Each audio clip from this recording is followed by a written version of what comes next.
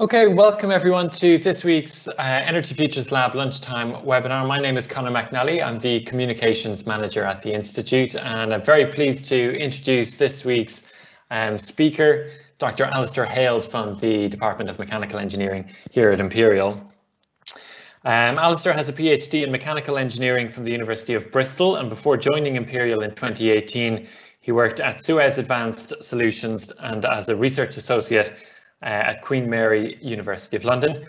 Alistair's current research looks at thermal management and thermal effects of lithium-ion cells. He led the work introducing the cell cooling coefficient as a universal metric to quantify battery thermal performance, and he's now building on that research to develop capability for cell design optimization. So Alistair is going to speak to us for about 30 minutes and then he'll take your questions. To submit a question, use the Q&A box on the right-hand side of your screen, and as always, do put your name and affiliation with that question, and Alistair will get to as many of those as he can after about 12:30. So with that, I will hand over now to Alistair.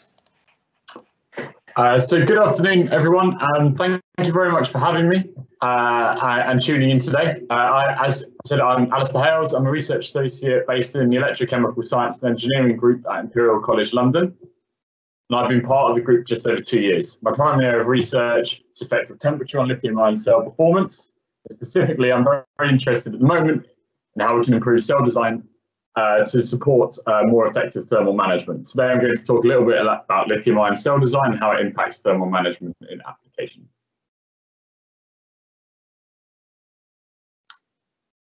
So I'll begin with a bit of background on the topic area, explaining why temperature effects are so important and the challenges faced by industry today.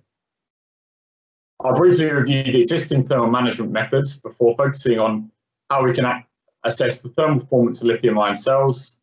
As a group of colleagues, we have proposed a metric to thermal performance termed the cell cooling coefficient. I will introduce the concept for this metric before looking into its use in application and how it can be used to inform lithium-ion cell design in the future. And yeah, finally, I think it is reasonably well established that lithium-ion batteries present a very promising solution for decarbonising our transport network. But the shift towards EV-dominated future, there's still plenty that the industry is doing wrong, and I'm going to present my outlook on the state of the industry and what needs to change to justify the phenomenal growth predictions that have been made. So first, some background. Heat generation occurs in any lithium-ion cell. It is dependent on many operational characteristics and is highly non-linear. Operational temperature, the rate at which the cell is being charged or discharged, the cell's state of charge, and the cell's state of health will all impact instantaneous rate of heat generation. And you can see in the graph here that you have very nonlinear heat generation over the course of a simple constant current charge or discharge of a cell. And this matters because temperature gradients are induced in the cell as the cells generate heat and as they reject heat from their volume. And temperature gradients lead to unequal current flow in a cell, which can accelerate degradation. A key aim in the design and use of any cell should be to minimize the temperature gradients incurred across it. This will maximize the performance of the cell and the lifetime.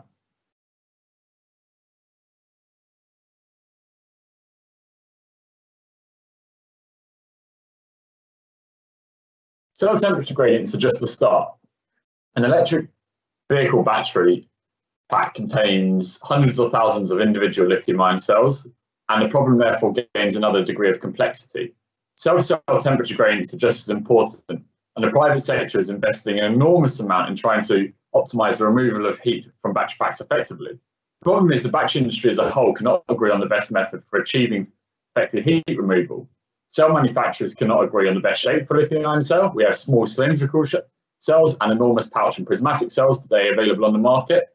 And at the same time, pack designers are unable to agree on the best thermal management method. We have air cooling, liquid cooling, immersion cooling, and the use of phase change materials, which are becoming particularly popular, especially in academia. We also have serpentine cooling loops from Tesla, which is shown here in the bottom left-hand side, and a number of modular designs from European OEMs, which will be released over the course of the next 18 months.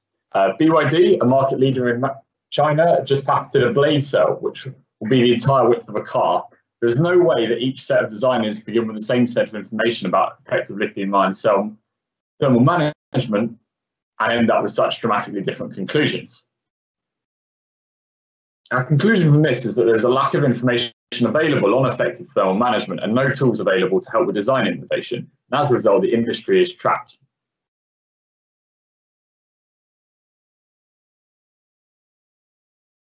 Battery pack designers select cells based on the performance metrics available to them. There is no metric which defines the thermal management capability, and so they end up choosing cells with the best energy density. And so cell manufacturers maximize energy density to remain competitive in the market. This is a problem for thermal performance because active material is thermally insulating.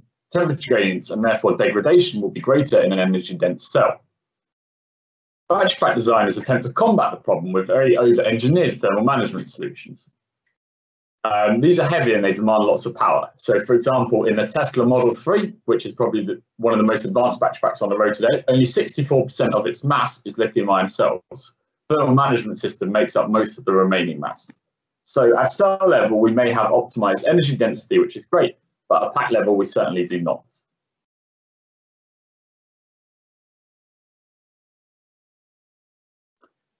So how do we move away from suboptimal thermal management? If you look at a cell datasheet today, you'll find information on cell density, which is given universally across the battery industry in watt-hours per kilogram. You'll also find information on power capability, given as a maximum continuous charge or discharge rate and potentially a pulse discharge or charge rate. But you won't find any information on thermal performance, and this presents a real problem to the engineer who's attempting to design the thermal management system.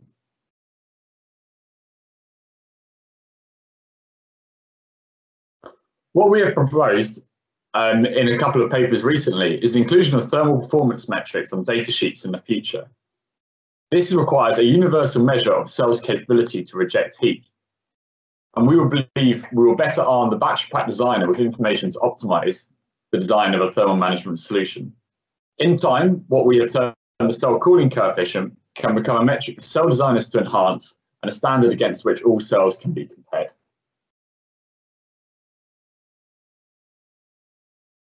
So for the purposes of this presentation, I'm going to focus on pouch cells, which are probably the simplest of the cell form factors in terms of assembly. And so I'll quickly lead through just a bit of an introduction. Central to a pouch cell is the electrode stack, which can be thought of as a sandwich stack of individual layers. An individual layer consists of current collectors, electrodes, the anode and the cathode, and a separator which holds the electrolyte. The current collectors, as the name suggests, carry current away from the electrodes to the cell terminals, which are the tabs. And this is shown in the sketches I've got included here. Every cell has a positive or negative tab. They can be opposing ends of the cell, such as the cell in the top right-hand corner, top left-hand corner, or they can be very small and very close to one another, as with the cell below it. The tabs allow the user to make the electrical connections to the pouch cell from any external devices.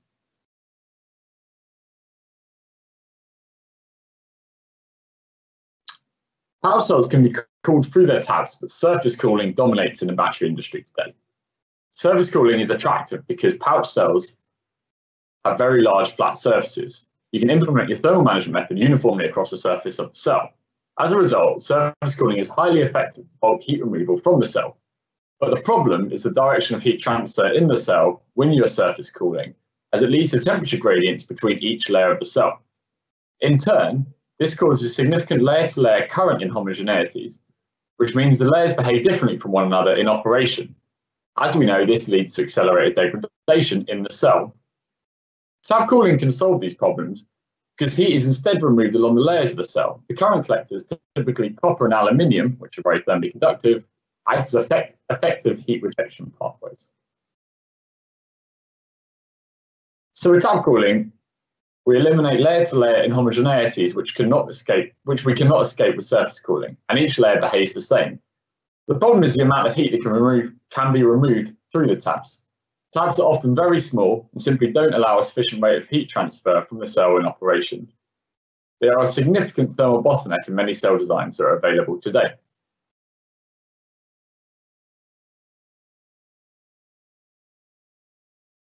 The benefits of tab cooling, when tab cooling can be implemented, are considerable. A former member of the electrochemical group at Imperial College led an investigation on a cell that was designed to be tab cooled.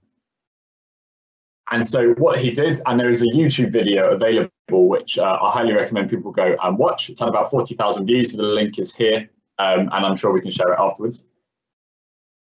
And what was shown is that when you compared surface cooling to tab cooling, the lifetime of the cell that was tab cooled was tripled compared to the one that was surface cooled.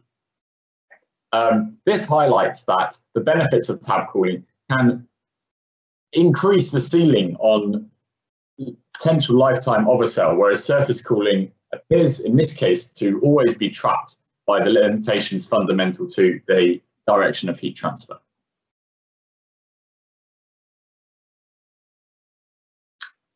And so just going to quickly introduce two example cells. Cell A, which is actually the cell used in the study I discussed on the previous slide, has large tabs located at opposing ends of the cell. Tabs are also quite big compared to the size of the cell. All round, it qualitatively appears to suit tab cooling. Cell B, meanwhile, is picked to demonstrate a cell that is absolutely not designed for tab cooling. The tabs are very small and right next to one another. It appears very unsuitable for tab cooling. The problem is, at the moment, I can't tell you any more than this. We have no way of actually quantifying how well either cell will perform in a surface cooled or tab cooled environment. Every one of the parameters shown in these two tables would have a part to play. Often cell disassembly and many characterization experiments would be required to populate such tables. It is no surprise that thermal performance is often ignored in battery pack design. Cell cooling coefficient is designed to try and solve this problem. What we really need to know is what temperature gradient would be required across our cells to remove a certain amount of heat.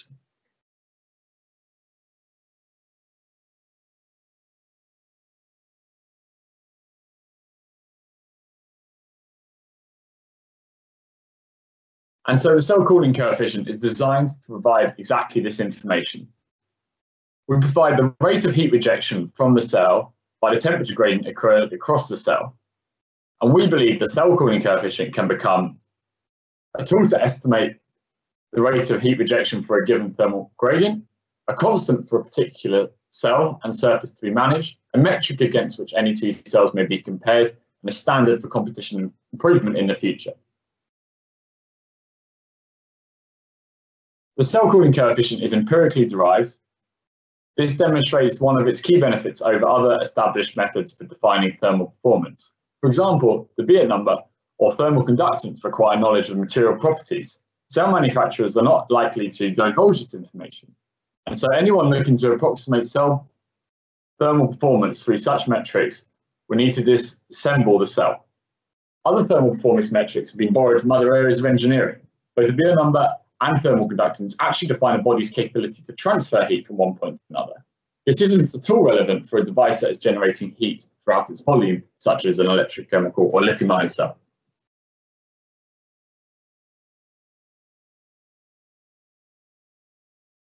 The image shows the apparatus surrounding the cell, which we use to determine the cell cooling coefficient for tab cooling. The apparatus shown is actually encased in insulation during a test to eliminate heat loss through all unwanted heat rejection pathways. Heat is passed from the cell through the tabs and along each of the brass bus bars to the heat sinks of the conductive system.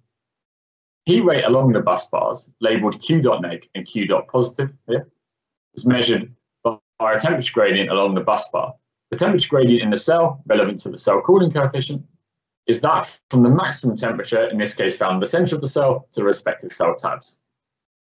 This was also recorded. The system must be in a steady temperature state when the cell cooling coefficient is determined, i.e. there is no temperature change occurring with respect to time. This is achieved by generating a constant amount of heat in the cell for a long period of time, and we did this using a square wave profile centered around 0 amps in our drive cycle. Therefore, the cell's state of charge will not change with time. The eventual cell cooling coefficient calculation is simple, as shown here.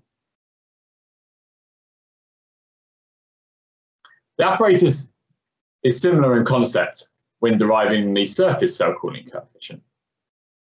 This time we have a cooling plate mounted to the top surface of the cell, and we monitor heat rejection through the temperature gradient along each of the fins, labelled QF1 to QF4.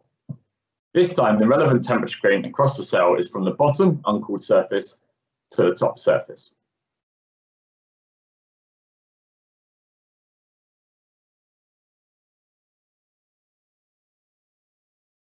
We did need all of this information before we could try to quantify the thermal performance of our two cells. Using the cell cooling coefficient, we can have a good approximation of the cell thermal performance with just this information, which is much more likely to fit onto a data sheet in the future and can be derived without any knowledge of the cell's internal composition and properties. So, how does the cell cooling coefficient actually get used in application? Here I walk through a simple worked example where we are aiming to design a 15 amp hour battery pack that must be capable of a 4C discharge. Therefore, we would need either 3 cell A's, as each has a capacity of 5 amp hours, or 2 cell B's, say have a 7.5 amp hour capacity. Both cells are capable of a 4C discharge according to the spec sheets that are available. Cell data sheet of the future would also have information about thermal performance. Using this information, we can look at how the cells would expect to perform in our battery pack. We just need some simple heat rates, which are displayed here. It was found that cell A generates just under 5 watts of heat during a 4C discharge, while cell B generates 8.28 watts of heat.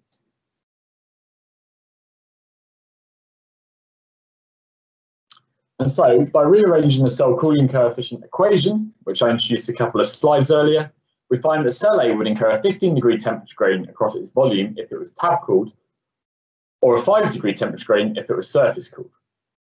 Cell B, meanwhile, would incur a 40 degrees temperature gradient if tab-cooled, but this would be reduced to 4 degrees if surface-cooled.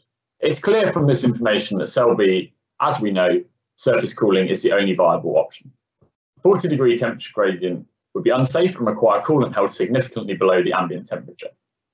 For cell A, the designer of the thermal management system has to weigh out the benefits of reduced temperature associated with surface cooling and compare it to the favourable temperature gradient when the cell is tab-cooled. The takeaway message is that the cell designer is much better informed either way. They have quantities to work with, and this would allow them to improve cell selection during the initial battery pack design stage and improve battery pack operation over its lifetime.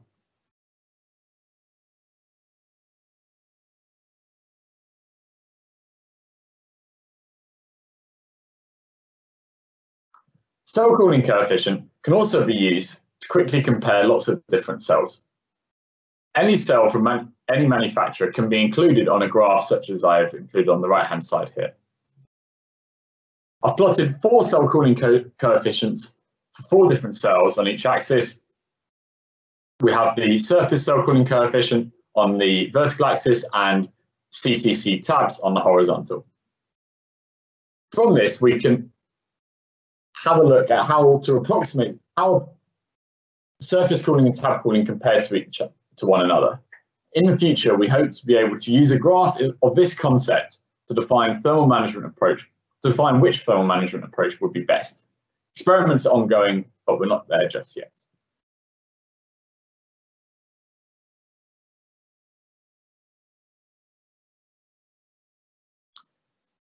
Evaluating the performance of existing cells is one thing, but the reality is that cells are designed with a certain thermal management method in mind. There's no point suggesting tab cooling for the vast majority of pouch cells available today. The tabs are inadequate, represent massive thermal bottlenecks, and the method will never be effective. The aim is to make industry realise that tab cooling can be achieved, and the cell cooling coefficient is fundamental to quantifying the benefits of cell redesign in this manner.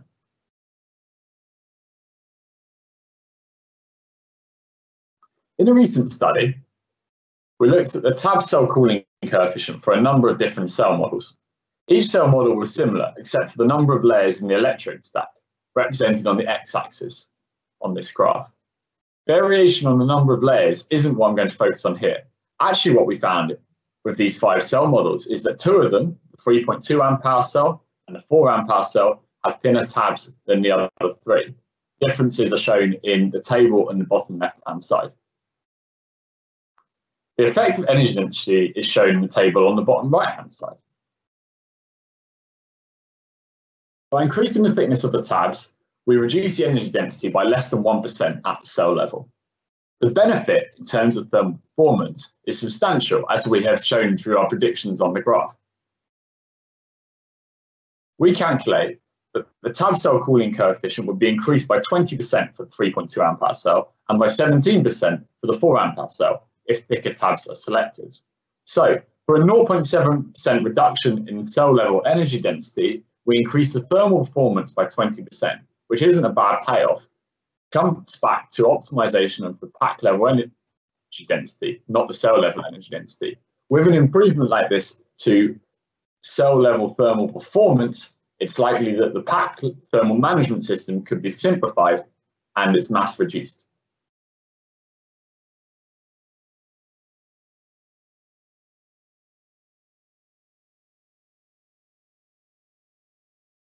A link between the cell cooling coefficient and degradation rate would massively increase the applicability of the metric.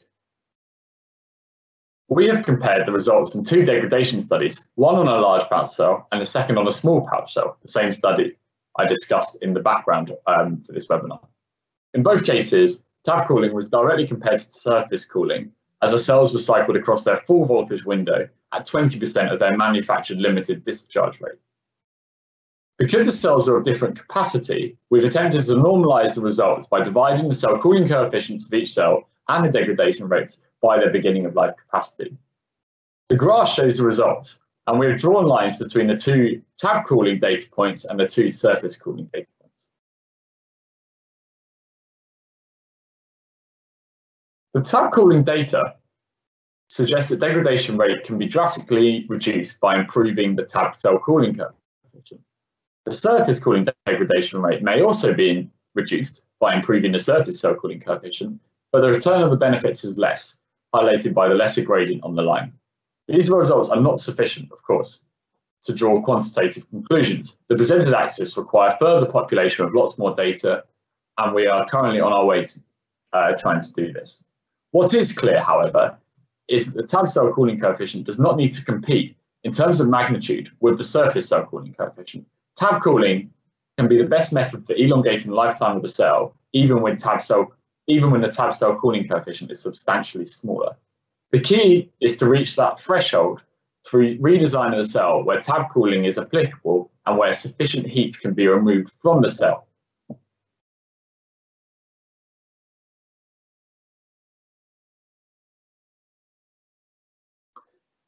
The study summarized here highlights that tab cooling isn't just for small 5 ampere pouch cells. My colleague Jan led a numerical study on a large 50 ampere pouch cell. Jan took the design of an LG Chem cell and increased the thickness of the tabs in his model from 0.2 millimeters to 1.5 millimeters. His results show that over industry standard dry cycles, tab cooled cell incurred a smaller temperature gradient than its surface cooled counterparts. Jan concluded that tab cooling is achievable even in large pouch cells, and I hope this adds strength to the argument for tab cooling.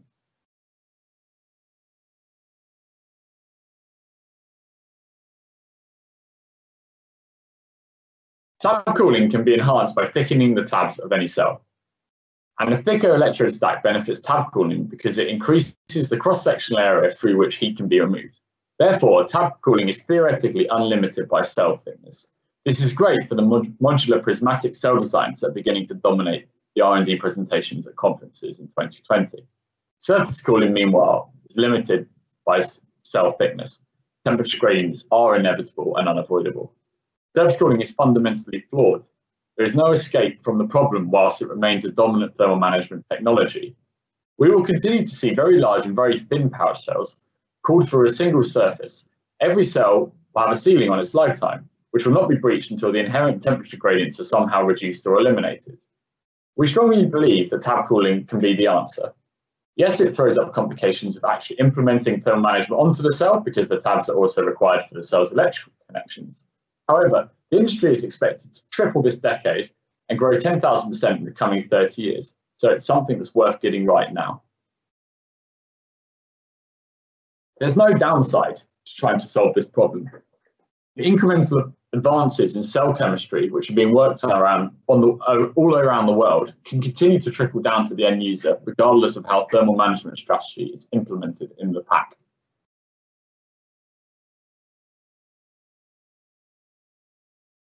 The left-hand side featured earlier in the presentation. It shows that with lack of communication along the tiers of the battery industry, we're never going to reach optimal thermal management. Our ambition is to use a cell cooling coefficient as the tool for communication within industry. Thermal management quantified, it can no longer be ignored in favour of energy density optimisation at the cell level. A cell designed to be thermally managed will have a slightly lower energy density, but this can be made up many times over at the pack level. A cell designed to be thermally managed will incur smaller temperature gradients, and this will reduce degradation rate.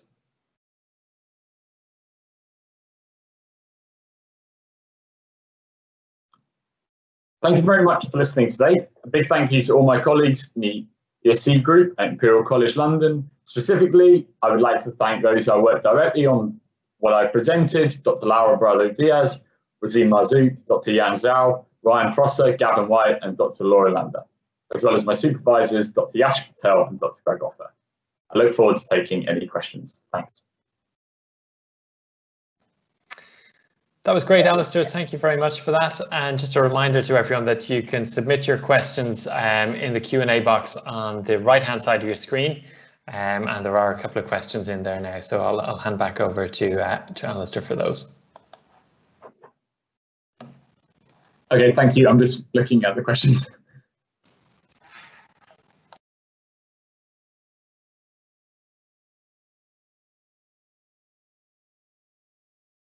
Okay, so first question from Mo, who says, thanks for the talk. What role do you think the thermal changes caused by electromaterial degradation and phase transition play in battery thermal management? How does that influence cell and pack design? So firstly, I would say that I think the degradation of the materials will affect the thermal performance of the cell.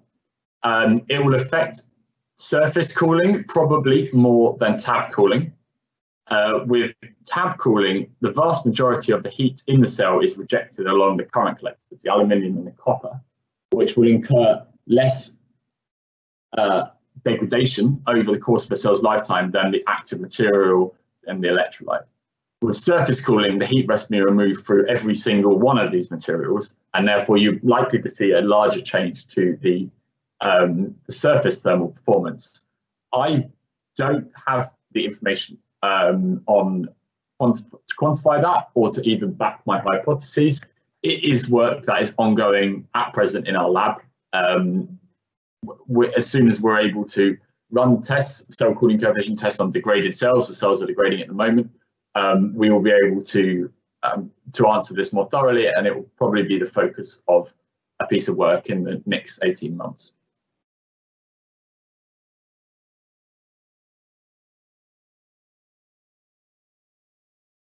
So Kieran says, how do cylindrical cells compare to pouch cells for the cooling coefficient?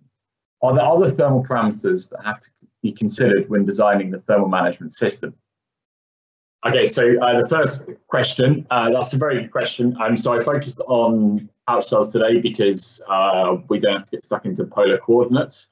They're probably the simplest to understand the concept. They're also the simplest to instrument and reliably determine the point at which the hottest point on the cell would occur, which is why we initially focused on publishing work, cell cooling coefficient on the pouch cell.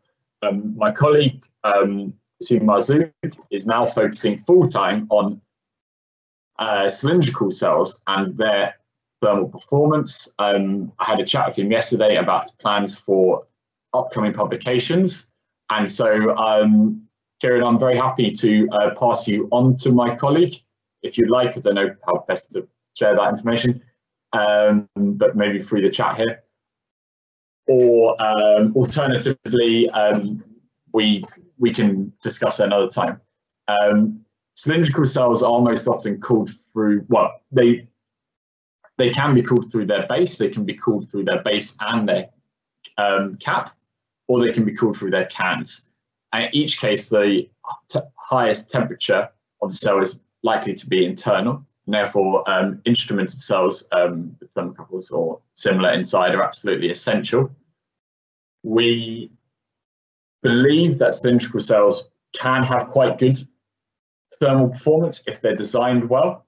There was a quite a well-publicized patent from Tesla a few weeks ago, which effectively shows a cylindrical cell with tabs the length of the jelly roll, and that should in theory have a massive benefit to the thermal performance, because you then have a much better heat rejection pathway through to the base of the cell.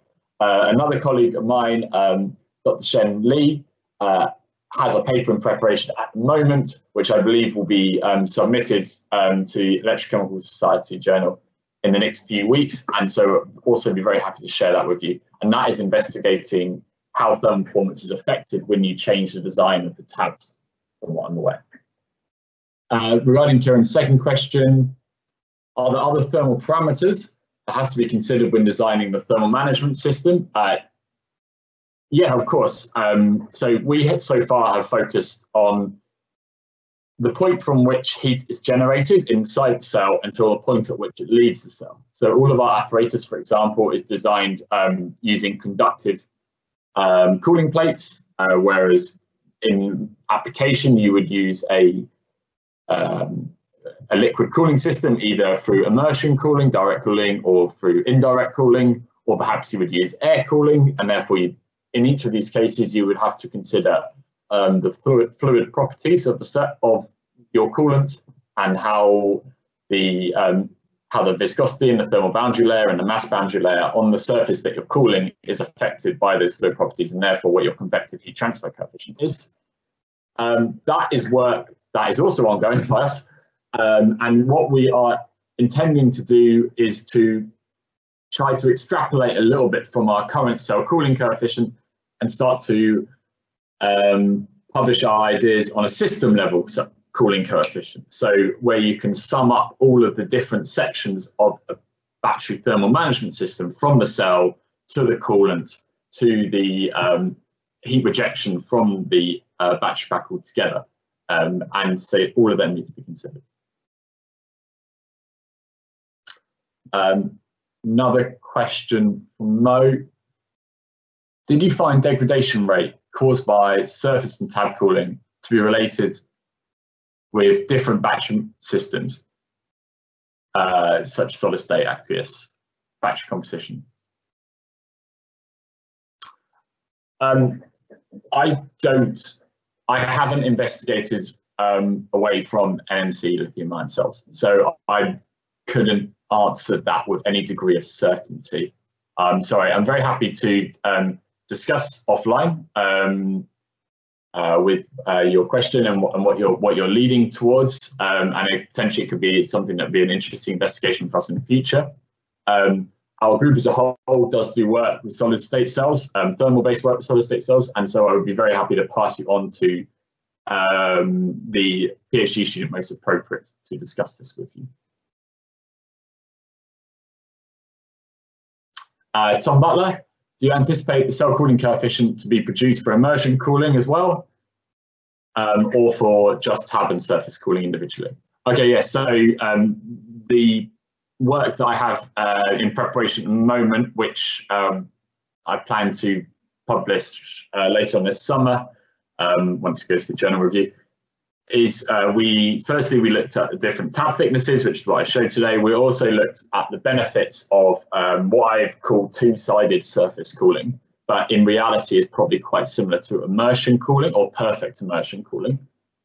And so yes, absolutely, we're fully intending to use the cell cooling coefficient in that respect. The other thing with immersion cooling is immersion cooling doesn't necessarily mean that you completely envelope the cell.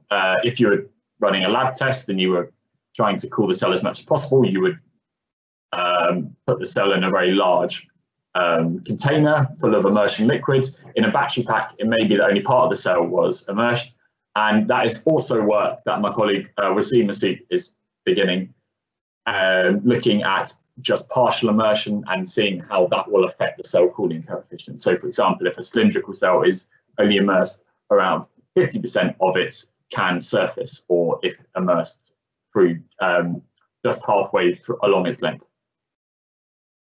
If there are no further questions, then I'll just say thank you very much to Alistair for joining us today and for his excellent presentation, really clear and lucid presentation, and to everyone who joined us today for watching and for submitting questions. Alistair, perhaps you could let people know how to get in touch with you. Yeah, absolutely. My email is a.hales@imperial.ac.uk. I've realised there is a way of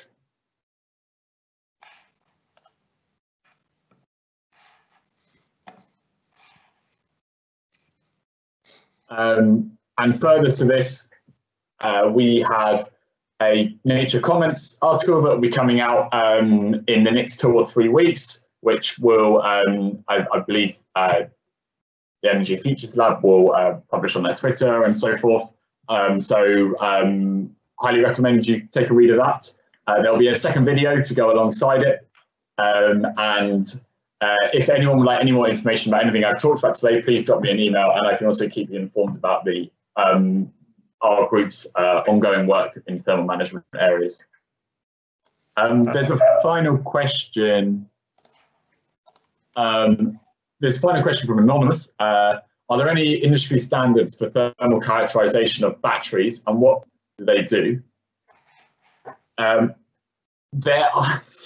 It's a difficult thing to say. There is no industry standard because there is people use a number of common methods. People aren't just completely ignoring the fact that temperature is a fundamental thing that affects every aspect of lithium-ion cell operation. What they're doing is a number of different things. So you might see people talk about thermal conductance, where they're looking at that's it. It's the same unit as the cell cooling coefficient. It's watts per Kelvin, but thermal conductance is devised to tell you how heat transfers from one point in a body to another, rather than tell you how heat is rejected from a body that is generating heat throughout. It is also dimensionally needs to consider the geometry, whereas the cell cooling coefficient doesn't. The BO number is something similar. Again, it's borrowed from another area of engineering. It is, as before, it considers heat transfer from one plane to another and heat rejection from an external surface. Therefore, it requires knowledge of the surrounding thermal management system, which isn't guaranteed to be known and isn't universal. It would be specific to a given application. The cell cooling coefficient, we hope, tackles these two problems. Because it is empirically derived from a cell generating its own heat, we are intrinsically generating heat throughout the volume of the cell rather than just passing heat from one surface to another, which is good. And we also use conductive heat transfer from whichever our cooled surface is, and that is not a thermal bottleneck. That's not a limiting factor. That is just allowing heat to transfer through. If there is a degree of temperature drop across that interface, that's no problem. It doesn't affect our measurement because we are measuring only cell temperatures and only heat rejection rates. And so that's how we try to tackle the problem. I hope that answers the question. Yeah, the reality is that people use metrics that are kind of common across all of engineering, but they do not work, in our opinion, for lithium-ion cells. Super. Well, thanks again, Alistair, and just to let people know that Alistair's email address is there in the Q&A box, if you'd like to contact him. A reminder that our series continues next week. Next week, we'll be joined by Dr. Piera Patrizio from the Centre for Environmental Policy. Her work focuses on connecting insights from energy modelling with social science and energy or climate policy. Her webinar is entitled Socially Equitable Energy Systems Transitions. So that's next week at the same time, Thursday at 12 o'clock. Until then, thanks again to Alistair, and thanks to all of you for joining us, and hopefully we'll see you next week. Bye-bye.